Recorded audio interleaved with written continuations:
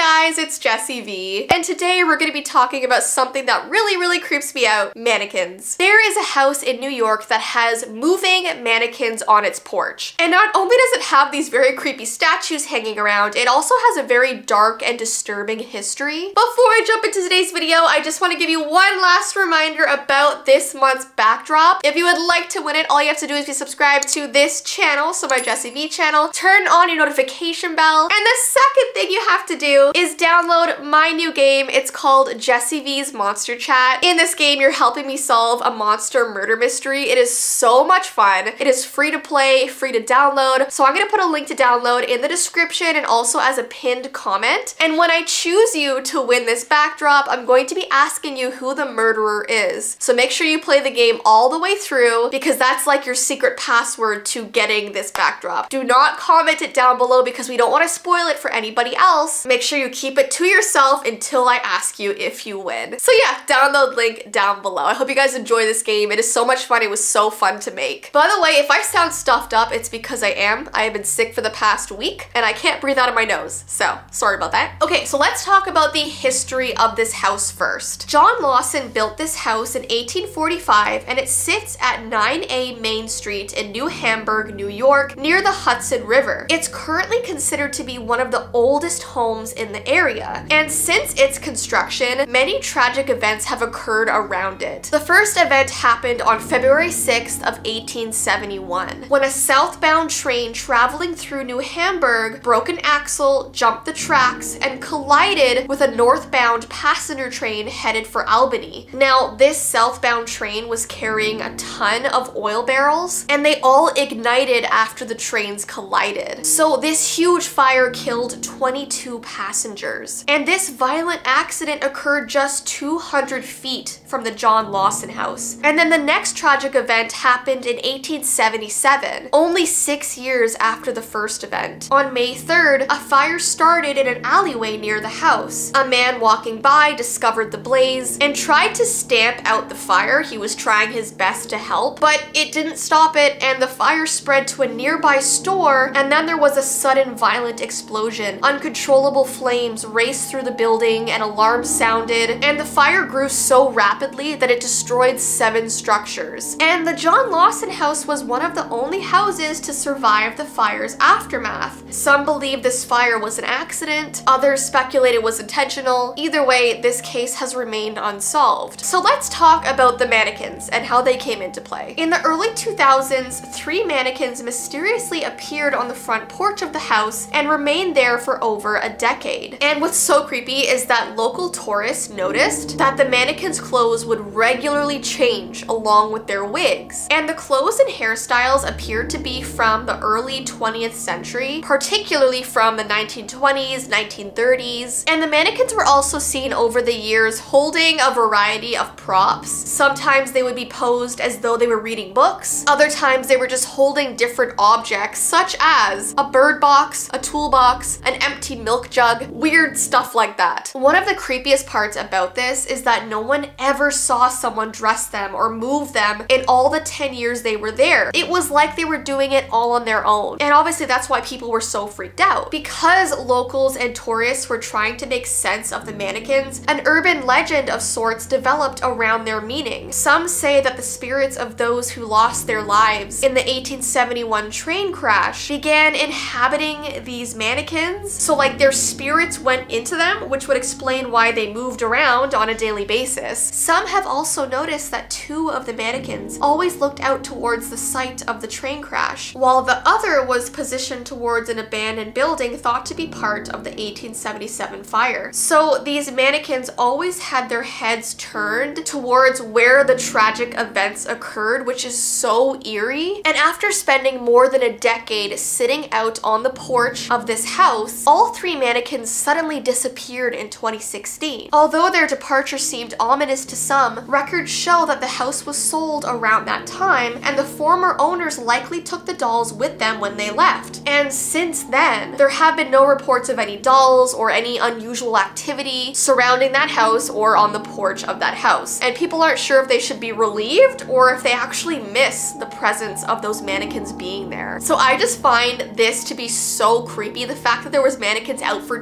10 years, and because of the really weird history, sad history behind it. I mean, if someone was moving these mannequins every single day, giving them different poses, different outfits, different wigs, that is a lot of work. So good job on them. And the fact that no one ever caught them in those 10 years. That is crazy. Anyways though guys, if you like me doing videos on strange things that happen in the world, especially to do with dolls or mannequins, give this video a thumbs up and let me know because I will make more. And don't forget to check out the link down below to download Jessii Vee's Monster Chat to enter to win this backdrop. But I hope you all have an amazing rest of your day, and I will see you in my next video. Bye! Hey guys, I am so excited to announce that I have been working on a virtual home for all of you guys watching right now, all of my amazing Vee team. It's a place that we can talk about all of the strange and unusual things that are happening in the world. And I'm giving early access to the first 500 people that join on February 12th at 5 p.m. EST. So sign up at jessiivee.world.co to join the waiting list. And the first 500 people get an exclusive wearable. Are you ready to find out what it is? Button eyes! So check out the link down below to join the waiting list.